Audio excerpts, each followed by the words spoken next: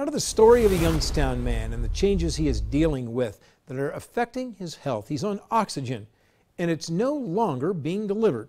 Here's First News Weekend anchor Keely Lovern. If I get it, I'll probably die. And that's just the way it is. I have to accept it and move on with what I got to work with.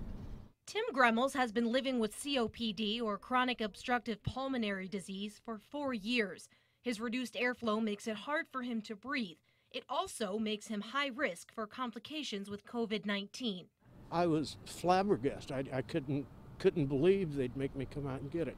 Lincare, the company that has been supplying his life-sustaining oxygen tanks for over a year, has temporarily stopped delivery. They told me on the phone, we cannot deliver to you. If it's not an emergency, we can't come to your house.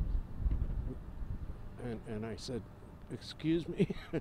Gremmels says he's never had to leave his home to get the oxygen, and being high risk, he's even more concerned that he's now required to pick it up from Lincare's location on South Avenue. I can get a cheeseburger ordered and delivered to me from McDonald's, and they don't even deliver.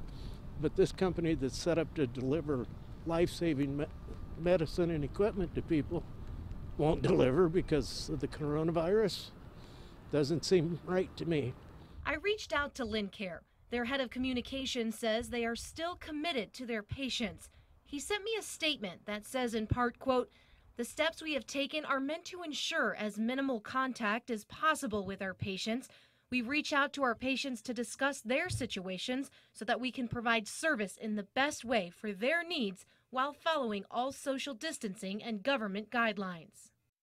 Gremmels says he wanted to share his story in hopes that others can still get their life-sustaining equipment or medicine without putting themselves at risk. I'm not really mad at Lincare. I'm disappointed in them because they've been supplying me good service for over a year now. But when the rubber meets the road, they just didn't come through for us. You can read the full statement from Lincare on our website at WKBN.com. In Youngstown, Keely Lovern, WKBN 27 First News.